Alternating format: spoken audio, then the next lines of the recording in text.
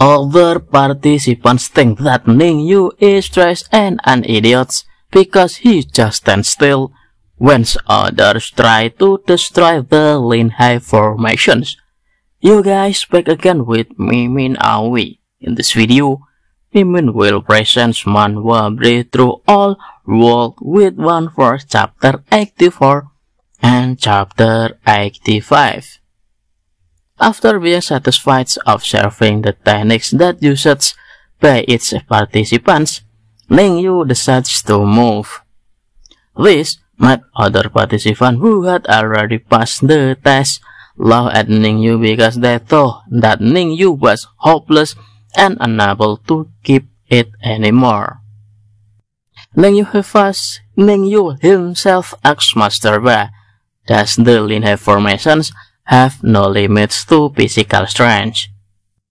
Master Ba then guessed that when the linhai formation was created, they didn't consider if someone can destroy it with the physical strength of his body.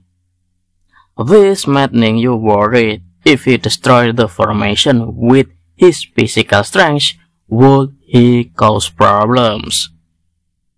Outside the formation, the examiner warned Ning Yu that the linhai formation couldn't be destroyed with pure physical strength.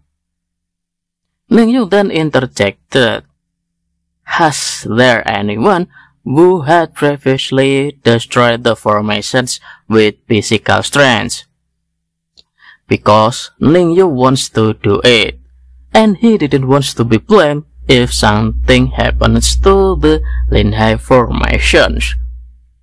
Because thinking that Ning Yu was just a piece of trash, the examiner allowed Ning Yu to do whatever he wanted. Because the examiner was afraid that Ning Yu didn't have that ability.